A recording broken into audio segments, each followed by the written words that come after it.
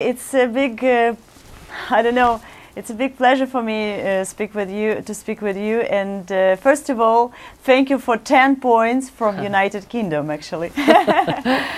When you heard that you had won, how did you feel?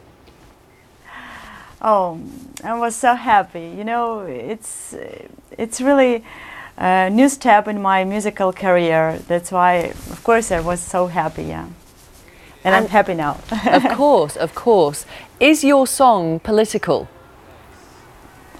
I don't think so. I said about this a lot of times that I don't have any political statement in my song. And you know that EBU answered about this, and they responded quite well about that. They don't have questions to my song. I mean, no political statement in my lyrics or music.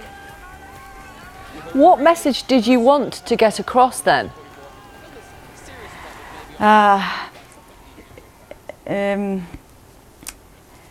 You know, I think that my song really touched Europe because it's so important nowadays.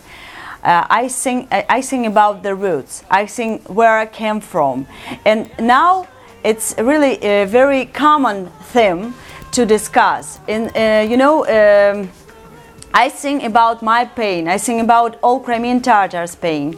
But nowadays we have a lot of pain in this world. That's why I think European people understand me quite well. Yes. And I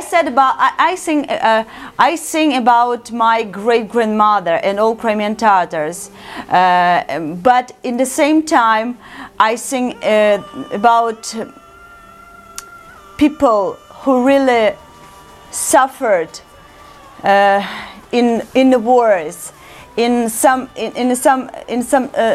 different tragedies nowadays and in the past. I understand. Now, you will have heard that Russia might boycott Eurovision next year when it's in Ukraine. What do you say about that? I don't know. What can I say? If they want to boycott Eurovision in next year, it's their choice. What can I say?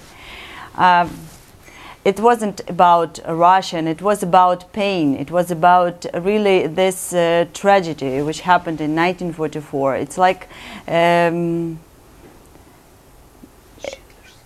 it just released my soul, and released this theme, which were so hide during all these years. Yes.